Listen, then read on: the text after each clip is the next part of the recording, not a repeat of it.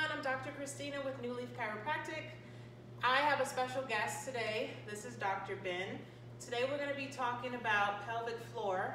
Dr. Ben has had extensive experience with his patients with focusing on and strengthening the pelvic floor. So he's our guest today. He's going to be taking us through some exercises and giving us some information on getting our pelvic floor stronger. So your pelvic floor muscles are the group of muscles that support your pelvic organs. So in men, this is going to be your bowel and bladder organs. In women, this is going to be bowel, bladder, and uterus. So Dr. Ben, can you tell us why pelvic floor strength is so important? It's very important for several reasons, mainly because it's part of your core.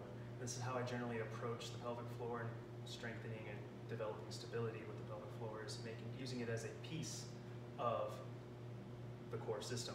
You have your diaphragm and your pelvic floor. Those are your two most important in that system.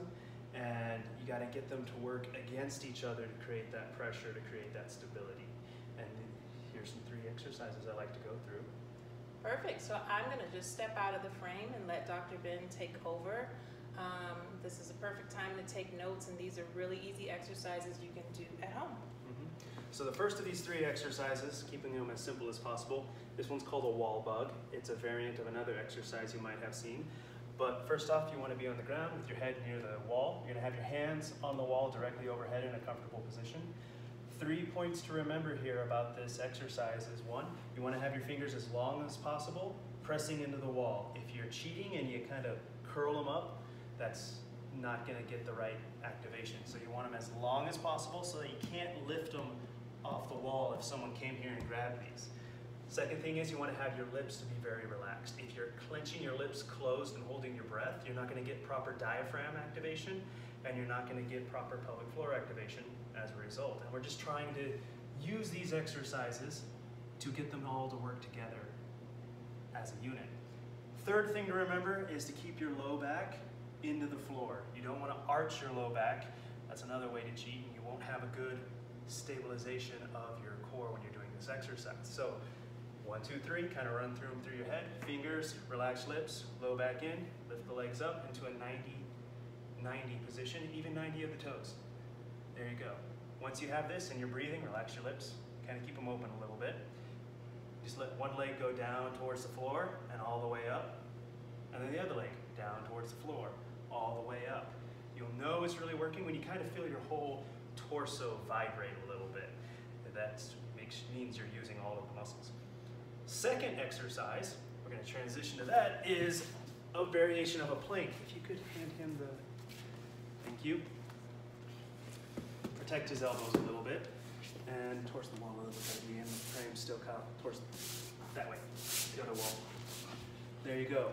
So we have your standard plank here. However, to make sure you're using your core correctly and not cheating, just a little bit of extra stimulus. This is just a slide for furniture. Sticky side, slippery side. You put the slippery side on the low back here. And now it forces him to keep a good core activation, not letting the ribs fall forward or the low back arch into a position. And then if you want to add a little bit of extra stimulus to this, you can shift from one elbow to another, just kind of lifting it off the ground. Good and good. And something to point out, you don't want to shove your arms into the ground and overactivate your pecs. That's kind of cheating. You want to keep your back activated. Keep this pressed up. If you want to make it a little more difficult, you can transition from a plank position to a push-up position. Keeping that sliding, there you go.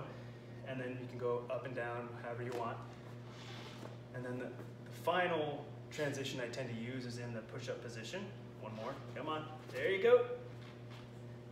And then you just kind of take one hand, tap it up to your pec, and it's a really nice spot to check to make sure you're not overactivating your pec, and shift.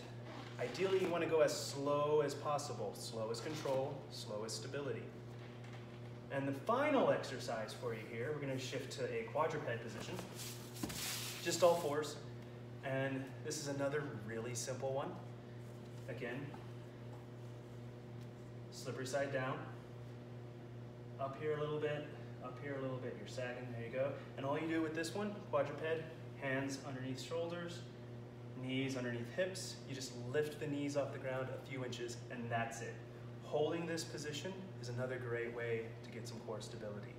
And then you can play around with variations of this. You can try lifting a hand if you want. Slowly is the key. If you're doing it fast, you're using compensation muscles and you're cheating.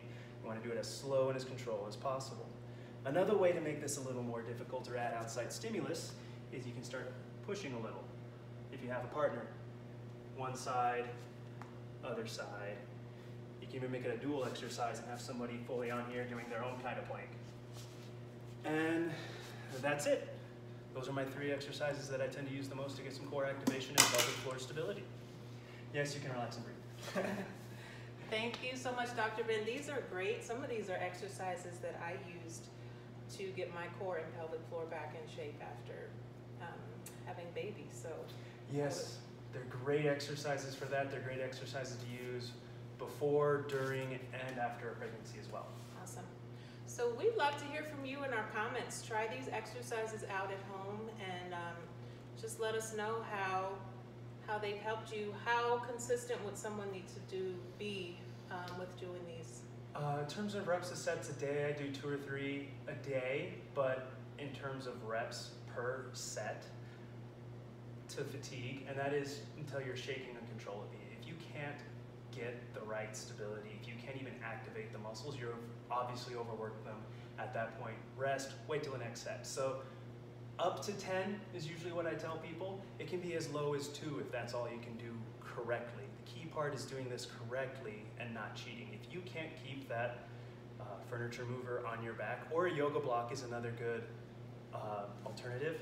If you can't keep that balanced on your back, then you obviously have exhausted your stability. Awesome. Try these out. Let us know how they go, how they've gone for you, and thanks again for listening.